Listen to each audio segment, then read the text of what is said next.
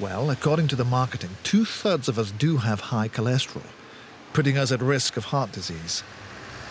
And so are there any side effects to taking the medication? These aren't medication, these are actually food products. That's the great thing about them. Are there any side effects to changing your diet in that way so that you're not absorbing cholesterol? No, there's absolutely no side effects. And it's true. Research does suggest that these products can safely lower your cholesterol by between 10 and 14%. But even if they do work, Professor Regan is not going to let them into the trolley that easily.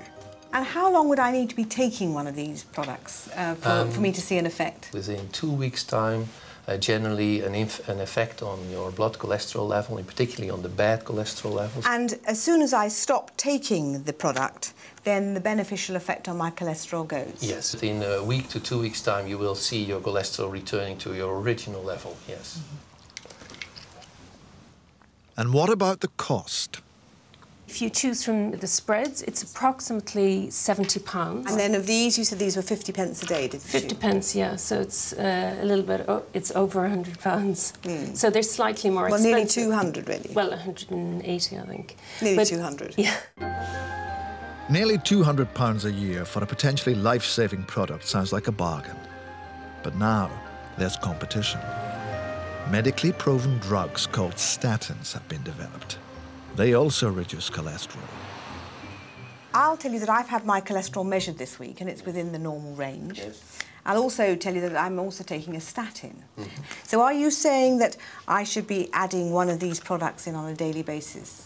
I'll give you an example. My cholesterol level is around 4 millimolars per litre. I have been myself involved in developing this product from the early stage onwards. I use every day, I use these products. But why are you not taking a statin?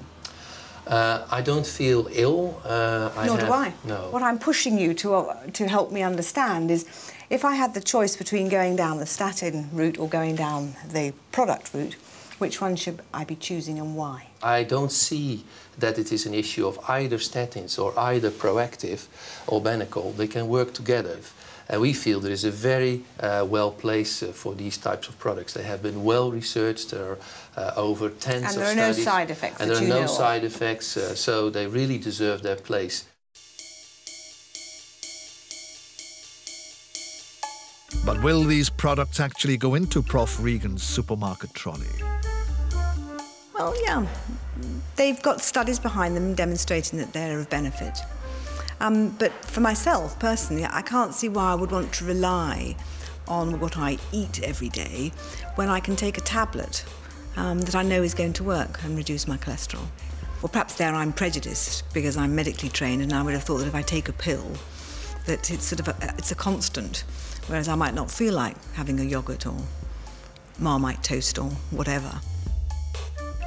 So Prof. Regan won't be using them. But cholesterol-lowering products are backed up by good science, so they will make it into the trolley.